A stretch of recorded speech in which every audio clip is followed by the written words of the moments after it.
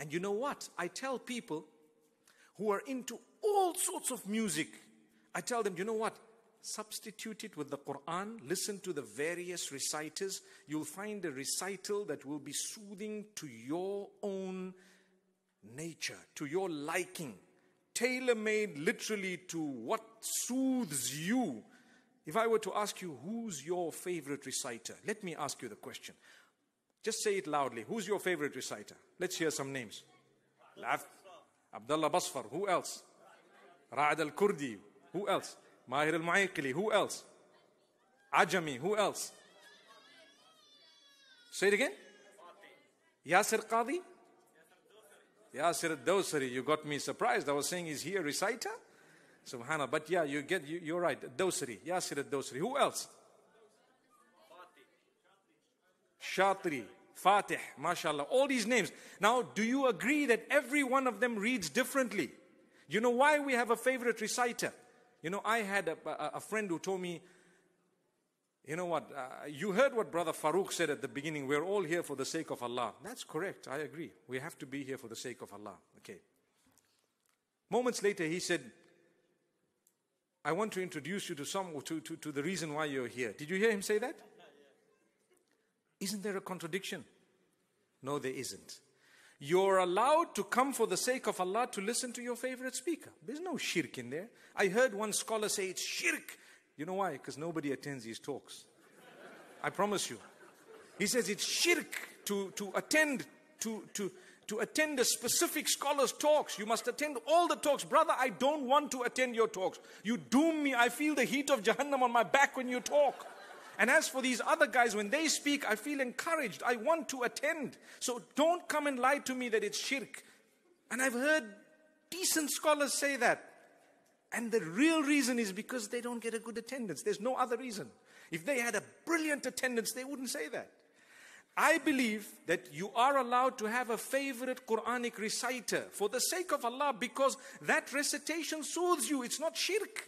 You know, Shuraim, how beautifully he reads. It's amazing. And now we can actually watch. Before we only used to hear the audio. And you watch this man, you know. How many of you were very surprised when you saw for the first time what Sheikh Ali al-Hudhayfi looks like? Right? You're surprised because you've heard him. I heard him since I was a child. When we saw him, I actually met him. When I lived in Medina, I was fortunate enough. Let me not go into all of that. But I saw him, I said, wow, this is the same voice. Doesn't even look the same, right? But then you get used to it, okay?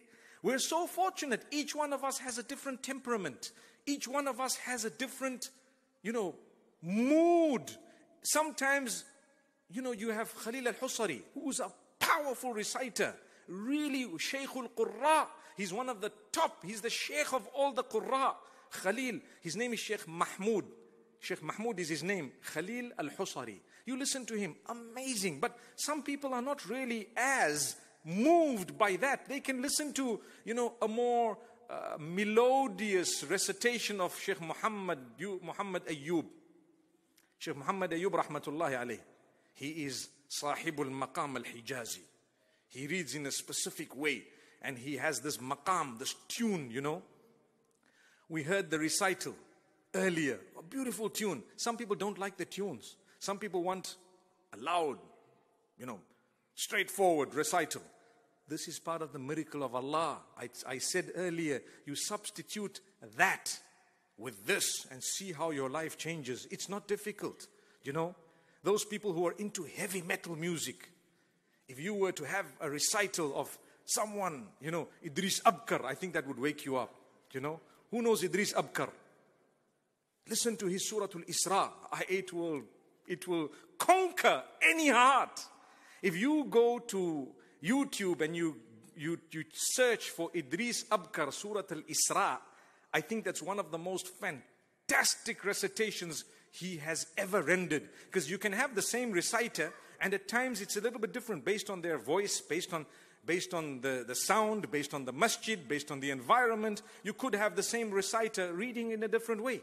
Subhanallah. Isn't that a miracle? Miracle of the Qur'an. Subhanallah.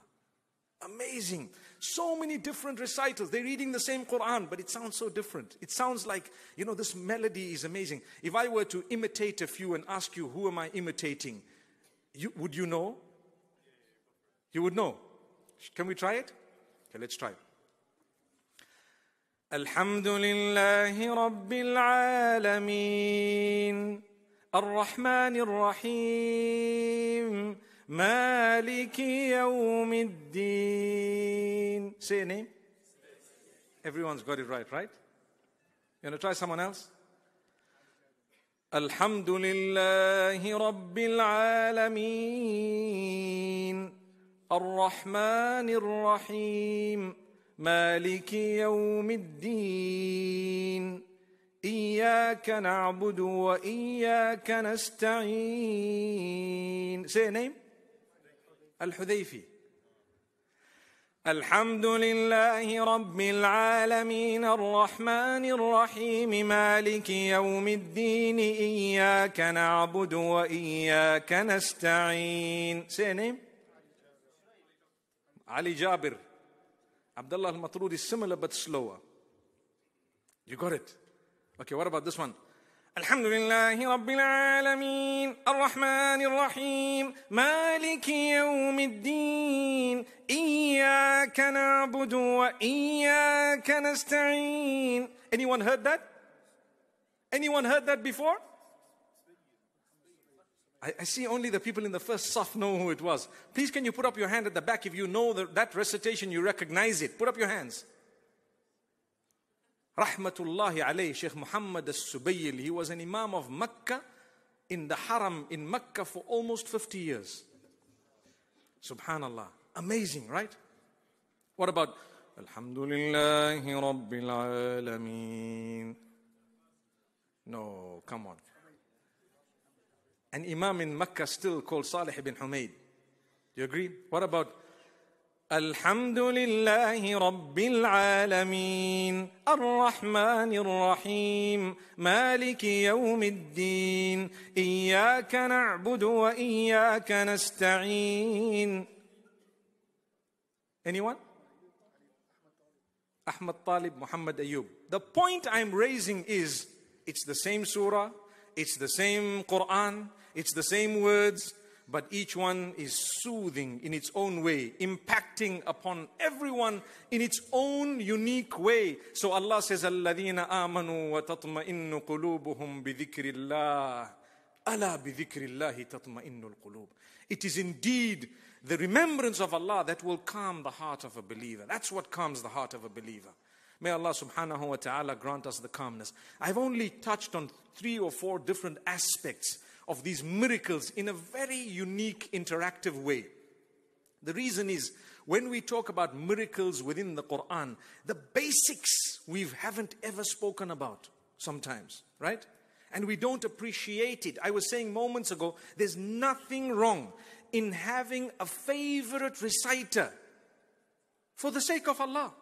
If you came here for the sake of Allah to listen to someone who may move you, who will inspire you, there's nothing wrong. Even if it's only a specific person or a group of people or 1 or 2 of them, it's fine. There's nothing wrong with that. May Allah subhanahu wa ta'ala grant us a deep understanding. May Allah subhanahu